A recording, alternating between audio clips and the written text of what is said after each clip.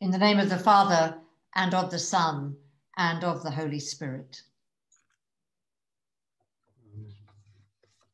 The Lord be with you. And also with you. It's such a joy to have come to today, when we come to collate Catherine as our Archdeacon of Lindisfarne, and also to be made an honorary canon of the Cathedral Church of St. Nicholas. As Catherine said, we were trying everything, and we really did hope we could have this service at St. Aidan, Bamburgh, but that was not to be. But the lovely thing about today is that, my goodness, we would not have had, I can now see we have 122 participants. We would not have been able to do that if we were meeting in person, and that Catherine can be supported from all areas of her life and her previous parishes. It's just lovely. I often think that this kind of affair, a collation in an institution in normal times, but on Zoom too, for the person being licensed, it must be a bit like this is your life, because you see people from all parts of your life. And so it's a real joy to welcome Catherine and Mike to this Diocese of Newcastle. We are so deeply full of joy to have you here. We welcome Catherine, of course, as she takes up her new role, praying that she will be given wisdom, courage, and discernment in her ministry with us. We also welcome Catherine's family and Catherine's friends and all those who gather today as we now join together in this act of worship as disciples of Christ and as witnesses to his saving love for this diocese and this region. Bishop Christine, it's my great pleasure to present to you Reverend Catherine Sourbut Groves to be collated as Archdeacon of Lindisfarne and to be made canon of the Cathedral Church of St. Nicholas. Dean Jeff, I thank you for your presentation. Let us pray. God our Father, Lord of all the world, through your Son, you have called us into the fellowship of your universal church. Hear our prayer for your faithful people, that in their vocation and ministry, each may be an instrument of your love.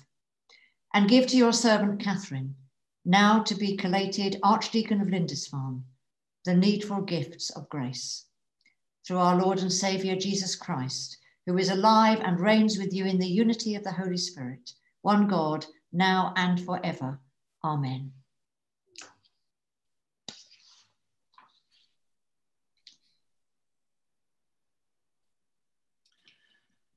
A reading from the book of Ruth.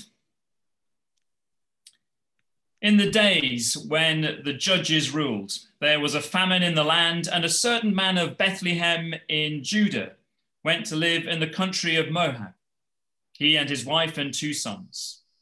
The name of the man was Elimelech, and the name of his wife, Naomi. And the names of his 2 sons were Mahlon and Chilion. They were Ephrathites from Bethlehem in Judah.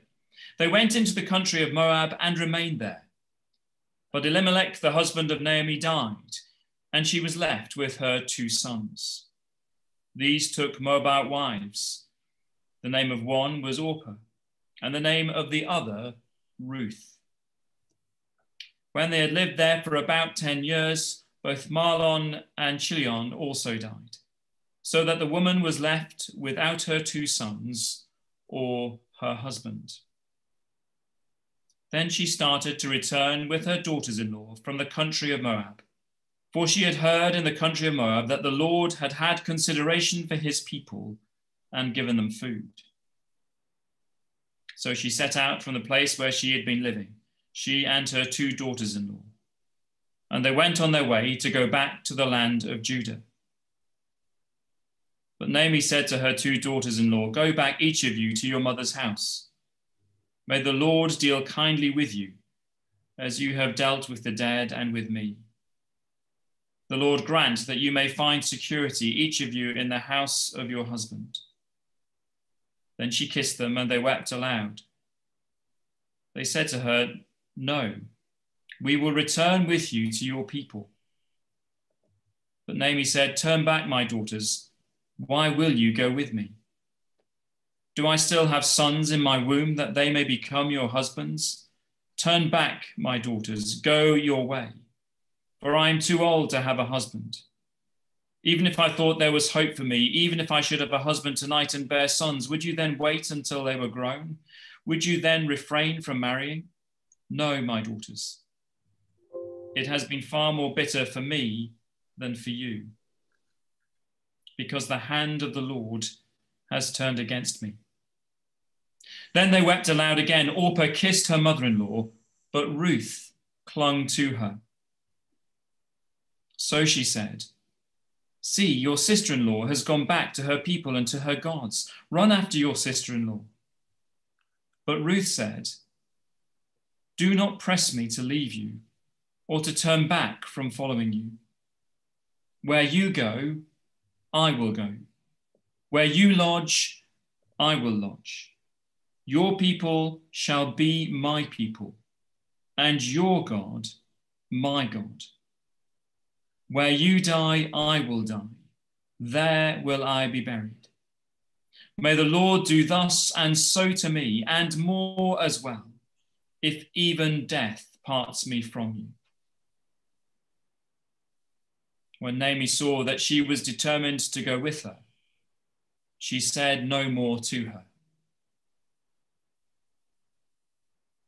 This is the word of the Lord. Thanks be to God.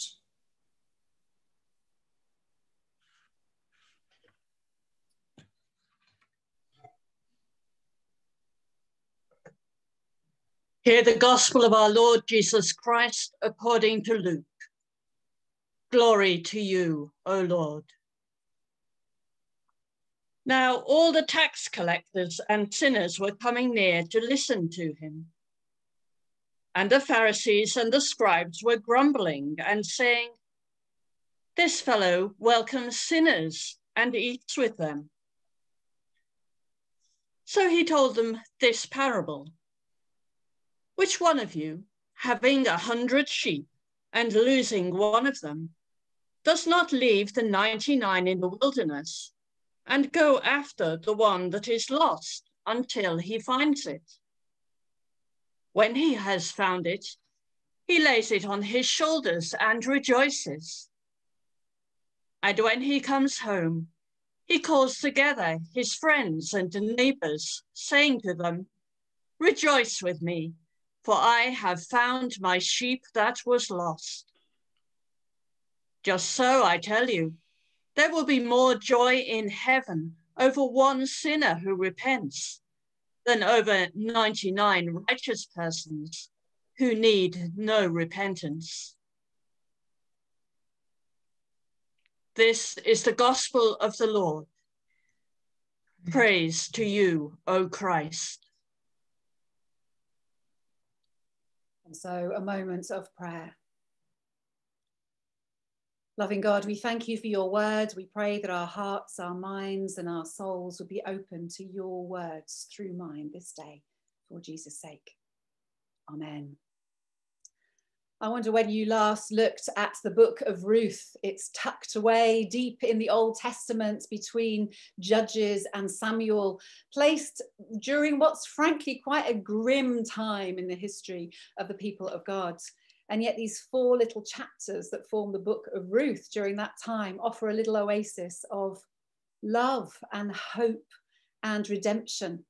A transformative story about a friendship between 2 individuals that transforms not only their lives, but the lives of many, many others. And a story that tells us a great deal about God, about vocation, and about ministry. I first came across the book of Ruth when I was 7 years old. I was in Top Infants, as it was called then. And I had a teacher called Miss Rose, who was a very committed Christian. And she used to get us to act out the Bible stories in assembly. And I was asked to play one time the parts of Ruth.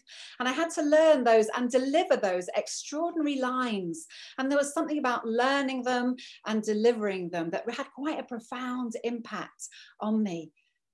Where you go, I will go. Your God will be my God. Your people will be my people. Where you die, I will die. Not even death will part me from you.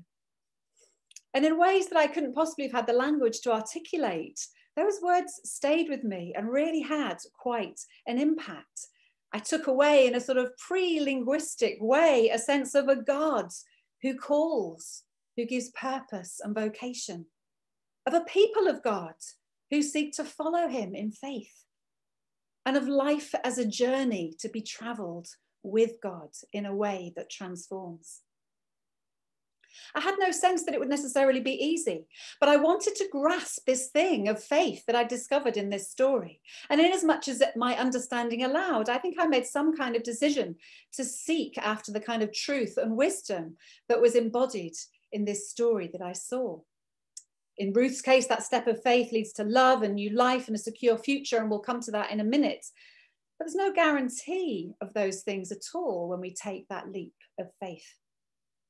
As I joined the journeying people of God in the Archdeaconry of Lindisfarne, I hope to be part of open and fruitful conversations about how faithfully following the God of truth can and does lead through times of anxiety, angst, disappointment, even desolation, as well as joy, fruitfulness, hope, and fulfilled promises.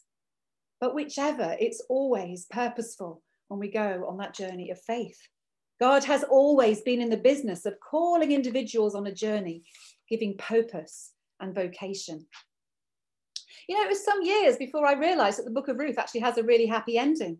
But I think the happy ending tells us a couple of really important things about God as well. Firstly, Naomi and Ruth return to Naomi's hometown of Bethlehem. Naomi has no idea what she'll find there, no idea what relatives are still alive, but Ruth falls in love with a man called Boaz. They get married, they have a baby. It turns out that Boaz is a close relative of Naomi's. Many of you will know the story.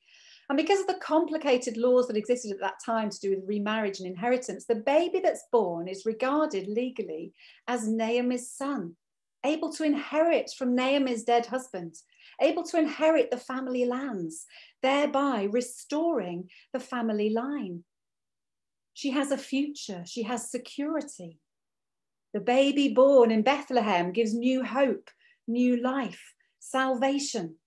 It's a kind of an Advent story that prefigures the greater Advent story that will come 1,000 years later. Naomi's family that was dead is resurrected through this child of hope. God has always been in the business of taking the stuff of which faith is made and generating restoration, redemption, and salvation. And the second aspect of the happy ending of that story comes when we think of who that baby is. The baby born to Ruth and Boaz is called Obed. And Obed grows up to be the father of Jesse. And Jesse grows up to be the father of David. David the shepherd boy, David the slayer of Goliath, David the king of Israel. Ruth becomes the great-grandmother of David, the king of Israel. From that moment of desolation in the wilderness where neither she nor Naomi knew what lay ahead of them, Ruth's decision to act in faith means that she becomes a vital link in the chain of ancestry that leads through David and on to Jesus himself. But Ruth is a Moabite. Ruth is part of the despised enemy people of the people of God.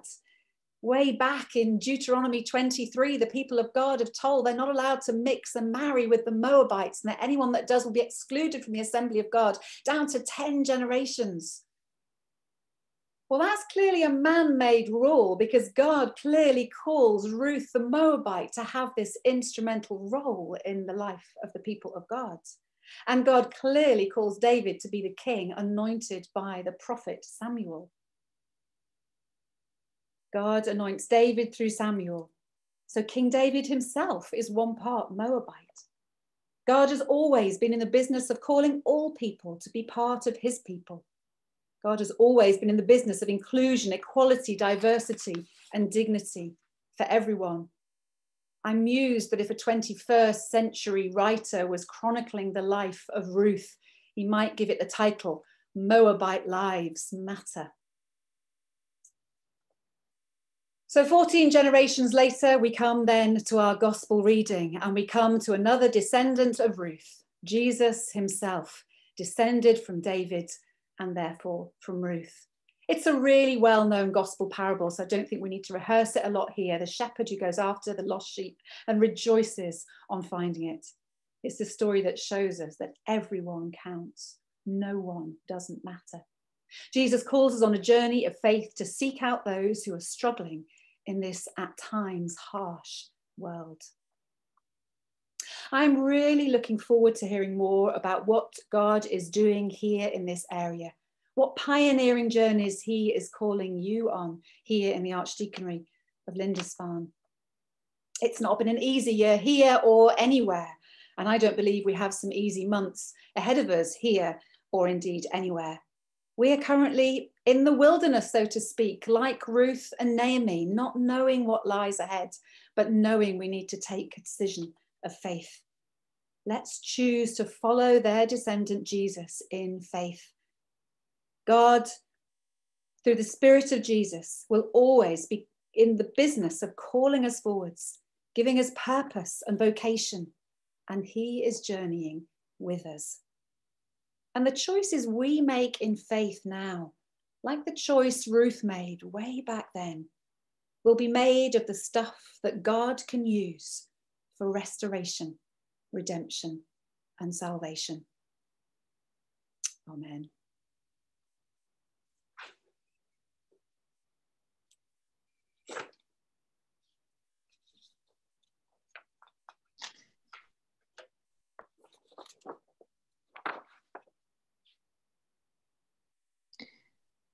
Thank you, Catherine.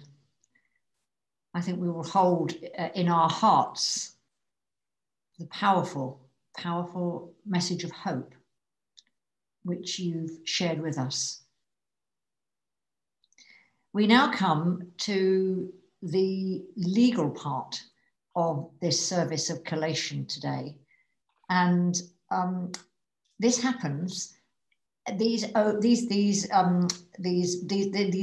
the declaration of assent and the oaths are sworn every time a deacon or priest, or indeed a bishop, assumes a new office.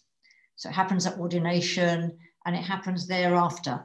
And it's particularly, I think, poignant for an archdeacon to be making the declaration of assent and oaths, because one of your duties, Catherine, as you will know, will be to witness those in the Archdeaconry of Lindisfarne making their declaration of assent and oaths in the future as they are admitted to new posts, new ministries.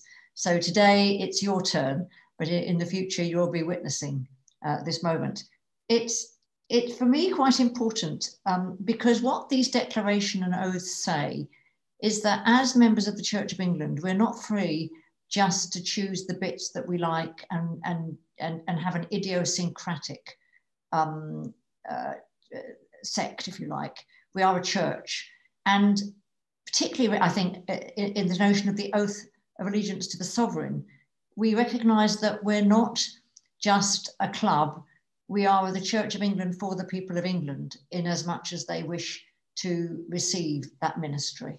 So in amongst all the legalese, I think there's something quite important here. The Church of England is part of the one holy, Catholic and Apostolic Church, worshipping the one true God, Father, Son and Holy Spirit. It professes the faith uniquely revealed in the Holy Scriptures and set forth in the Catholic creeds, which faith the Church is called upon to proclaim afresh in each generation. Led by the Holy Spirit, it has borne witness to Christian truth in its historic formularies, the 39 Articles of Religion, the Book of Common Prayer, and the ordering of bishops, priests, and deacons. Catherine, in the declaration you are about to make, will you affirm your loyalty to this inheritance of faith as your inspiration and guidance under God in bringing the grace and truth of Christ to this generation and making him known to those in your care? I, Catherine Anne Sourbut Groves, about to be admitted and collated to the Archdeaconry of Lindisfarne in the Diocese of Newcastle, do so affirm, and accordingly declare my belief in the faith which is revealed in the Holy Scriptures and set forth in the Catholic creeds, and to which the historic formularies of the Church of England bear witness. And in public prayer and administration of the sacraments, I will use only those forms of service which are authorised or allowed by canon.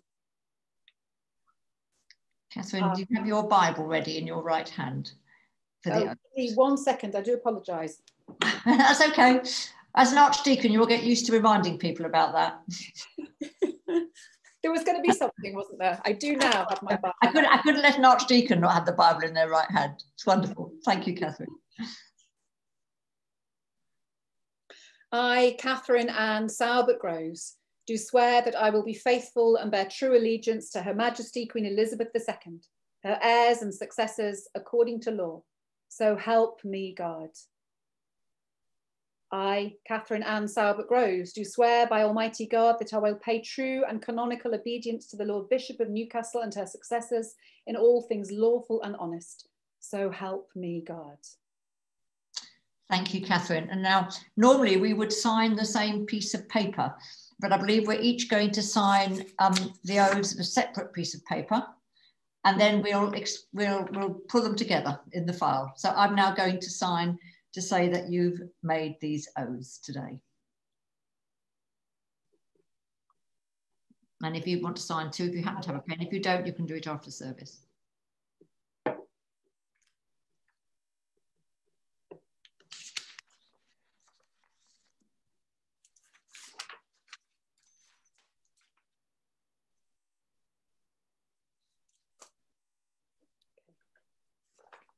Wonderful.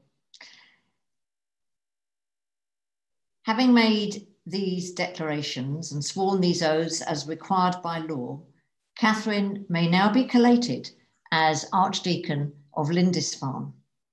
So let's pray for God's blessing on Catherine and on her husband Mike, that they may be strengthened and sustained by the Spirit, and that her ministry may enrich the mission of the Church in this diocese. Almighty God, whose Holy Spirit equips the Church with a rich variety of gifts, grant that we may use them to bear witness to Christ by lives built on faith and love. Bless Catherine and Mike in their life here, and make all of us ready to live the gospel and eager to fulfill our vocation, that we may share with all your Church in the joy of eternal life. Amen. I'm now going to read the legal document which I will be sending to Catherine. I would normally be placing it in her hands at this point, but it will arrive in her hands courtesy of Royal Mail. Christine, by divine permission, Lord Bishop of Newcastle, to our beloved in Christ, Catherine Anne Sourbut Groves, greeting. We do hereby collate and admit you to the office of Archdeacon of Lindisfarne within our diocese and jurisdiction, which belongs to our collation in right of our bishopric, and we do duly and canonically institute you into the said archdeaconry, and invest you with all the rights and duties of the said archdeaconry, and assign you a stall in the choir of our Cathedral Church, Newcastle, and a place and a voice in the College of Canons in accordance with the statutes of the same, saving to us and our successors our episcopal rights and the dignity and honour of our said Cathedral Church. In testimony whereof we have hereunto set our hand and caused our episcopal seal to be affixed this 14th day of November in the year of our Lord 2020, and in the 6th year of our consecration.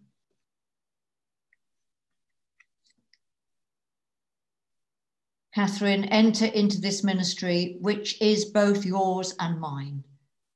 Walk in peace and joy. Be of good courage. Hold fast to that which is good. Render to no one evil for evil. Strengthen the faint-hearted. Support the weak.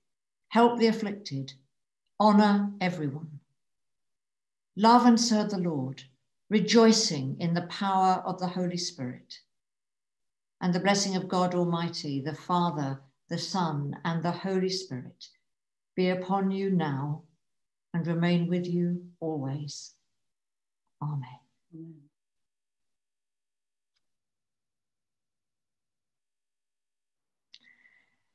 Catherine is now collated and is our Archdeacon of Lindisfarne, but we now, Catherine, because she is to be a canon of the cathedral, now has to make a declaration to observe the cathedral statutes. And this is witnessed by Dean Jeff.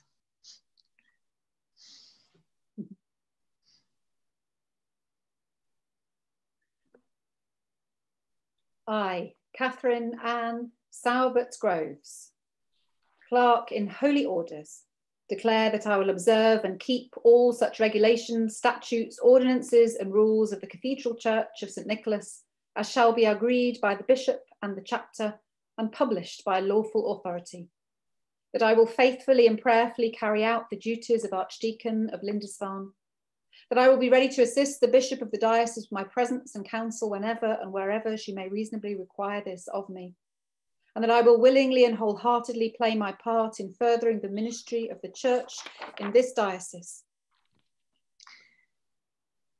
People of this diocese, I ask you to welcome Catherine as Archdeacon of Lindisfarne and Canon of the Cathedral Church of St. Nicholas. And for this, please, can everybody be unmuted, and we'll have a wonderful cacophony of sound as we say together when I introduce it. I will welcome you, we'll all welcome you, and then we'll do what we normally do, which is to clap, and it'll be a marvellous noise, a joyful noise. So everybody's unmuted, that's marvellous. Catherine, we welcome you. We welcome you. Welcome you. In the name of the Lord. Woohoo!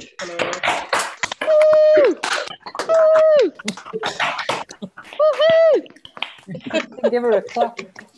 I know who that is. You're allowed to.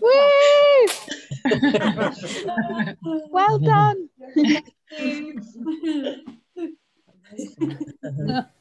Yeah. It's a wonderful moment, and it's a very special moment in the life and story of our diocese. And so the first welcome is going to be given by Dean Jeff, the Dean of Newcastle. Catherine, it's my great pleasure on behalf of the chapter and colleagues and friends in the College of Canons and at the Cathedral community to welcome you to your new role among us. You come already, as you've said in your sermon, during challenging times for the country, for our communities, on a global threat, really, as well as political machinations abroad and even at home, and economic struggles. We add to those in the cathedral also many challenges in our context. Our cathedral doors are closed shut, not simply because of COVID, but also because we're in the middle of a major renovation, the largest refurbishment in the cathedral since 1777.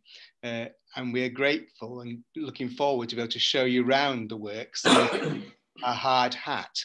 But my guess is a hard hat's not a bad thing for an archdeacon to have hang on to most of the time, but it's for a different capacity among us. We look forward to meeting you in the cathedral properly and you meeting all our folk there.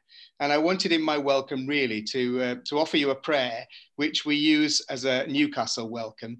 It's got a slight irony because to use this prayer suggests the doors would be open, and I would love to have done this by walking you into the cathedral and letting you see it all, but not possible today. But metaphorically, I hope you'll take that as our real welcome. So, in the name of the Sacred Trinity, we at the cathedral who found in that place a home today bid you welcome. With the Father's love, we will open wide our doors. In the name of his Son, we will invite you to enter. Empowered by the Spirit, we will extend to you our friendship. May we welcome you as Christ himself. And through God's good grace, may you see Christ in us. Welcome. Thank you. Amen. Thank you, Jeff.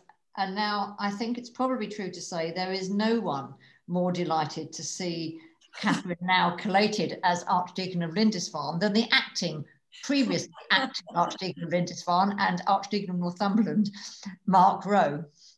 Archdeacon Mark. Catherine, there may be a huge degree of self-interest in the enthusiasm of my welcome, but hugely warm welcome to the office of Archdeacon, which we share. I want to extend a welcome on behalf of our team, really, a welcome on behalf of Catherine, who serves us both as PA, and the current Archdeacon team of Rob, Rachel and Benjamin.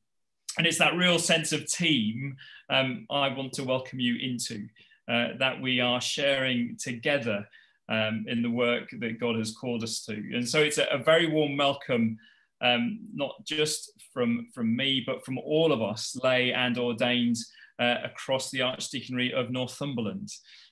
We work together in so much. And I'm very much looking forward to working with you. Already done a little bit of that in the last few days, but we're looking forward to working with you and sharing in the joy of the good news, the work of the kingdom, and the love of God. Welcome to you, and a welcome to Mike as well, and looking forward to seeing you both around about the place. You do not need a passport to come into this Archdeaconry. You are very warmly welcome. Thank you. Thank you. It's that great sense of team that I've experienced already on the days that we've been together already. I'm really looking forward to working together with the whole team. Yeah. And yes, the joy in our hearts is greater even than yours, I suspect. We're so looking forward to it, Catherine. And now I'm going to ask Louise Taylor-Kenyon, Area Dean for Bamburgh and Glendale, to welcome you on behalf of the Lindisfarne Archdeaconry Area Deans. So, Catherine, I'm so sorry we're not in St Aidan's, Bamburgh this afternoon, but as Bishop Christine said, it has allowed lots more people to be present today, which is wonderful. And I'm delighted to welcome you to the diocese on behalf of the all the area deans, but particularly from the Lindisfarne Archdeaconry. One of the things that has happened during this period is that I think we've all got to know each other a lot better in all sorts of ways, which has really brought us together as a team of people who have a much better understanding of what's going on in our different individual areas. And we're all really looking forward to getting to know you, to introducing you to this unique and wonderful patch of the northeast of England, to working with you on our common task of transforming lives through growing hope and growing faith, and just introducing you to the wonderful people in this diocese. You are very welcome. Thank you very much. I look forward to meeting you all properly in due course. Thank you, Louise. And now I'm going to invite David Ratcliffe, Lay Chair for Hexham Deanery, to give a welcome on behalf of Lay Chairs.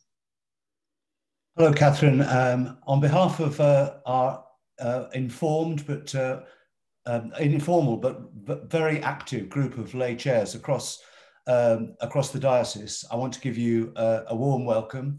We're excited at this moment to be thinking that we will be able to share this land and share its lay people with you. And as we seek as a group to define the role of lay chair in the value and mission of the diocese, we look forward enormously to working with you.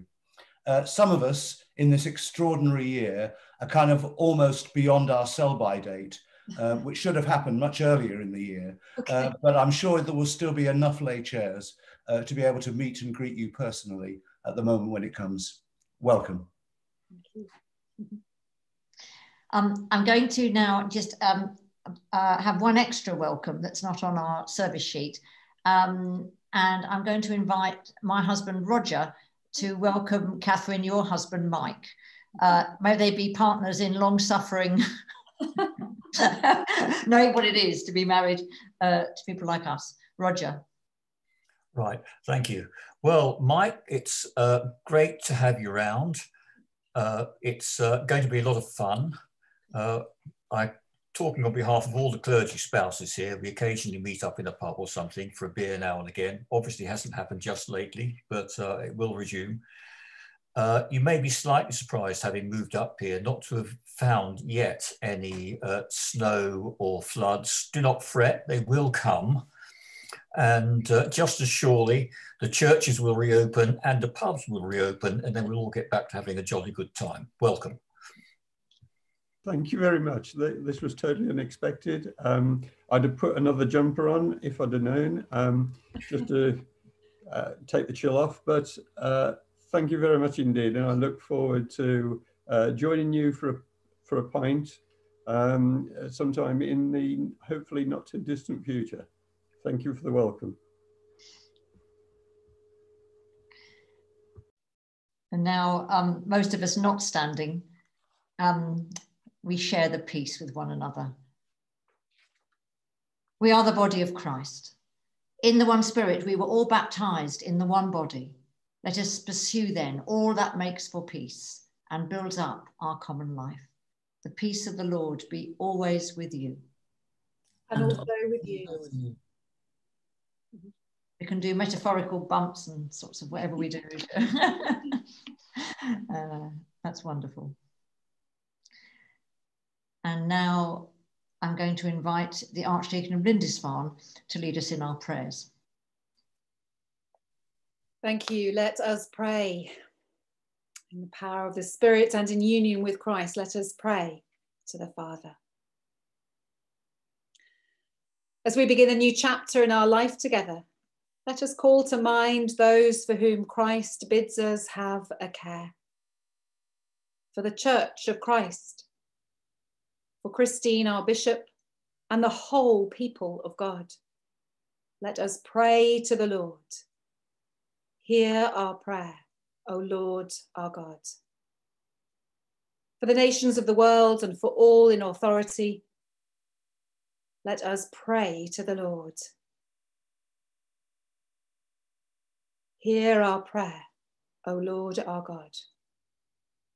For this diocese and for our neighbours and friends, let us pray to the Lord. Hear our prayer, O Lord our God. For those who are sick and those who are suffering, for those who are sad or lonely, for those who are anxious or in any kind of need, let us pray to the Lord. Hear our prayer, O Lord our God. For those who are poor and disadvantaged and oppressed of this and every land, for those who are unemployed, those who are destitute, those who are abused, and those who have nobody to pray for them by name, let us pray to the Lord.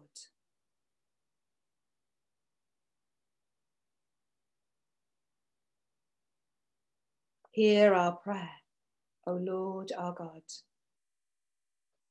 For those who are dying and those who mourn, together with those whom we entrust to God in hope, let us pray to the Lord.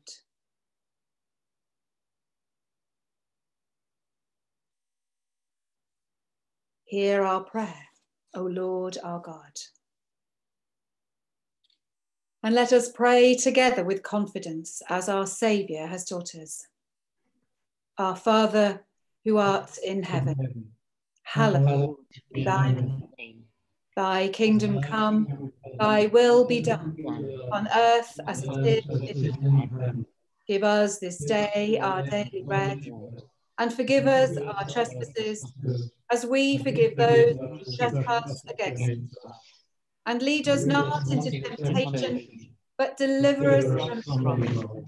For thine is the kingdom, power, and glory, forever and ever. Amen. Amen.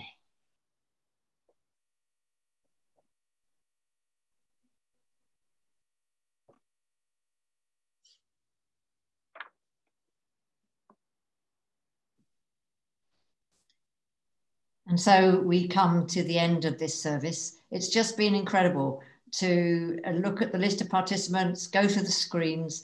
And for those of you that have been following the chat, thank you, Archdeacon Bob from south of the river, for your greetings. I know that Catherine will be looking forward to working with you as we share our lives together across our dioceses. I'm conscious in this time of All Saints' Tide and of remembrance that we are surrounded by a cloud of witnesses. And today I feel the person who would have been here with such joy is, of course, our wonderful Carol Wostenholme, who was our chair at the House of Laity. And so we know we are surrounded by her and other saints. And we hold her in our prayers that she may rest in peace and rise in glory. And we pray for her family. And we pray with deep joy at this new stage in the history of Lindisfarne Archdeaconry. And I can't tell you how much, because you are the first female Archdeacon of Lindisfarne, Catherine, and I can't tell you what a joy it is to have a fellow woman in the senior staff team. Thank you. It's just lovely. And so it's with joy that we ask God to bless us. The love of the Lord Jesus draw you to himself. The power of the Lord Jesus strengthen you in his service. The joy of the Lord Jesus fill your hearts. And the blessing of God Almighty, the Father, the Son, and the Holy Spirit be upon you now and remain with you always. Amen. Amen. Let us go in peace to love and serve the Lord. In the name of Christ. Amen.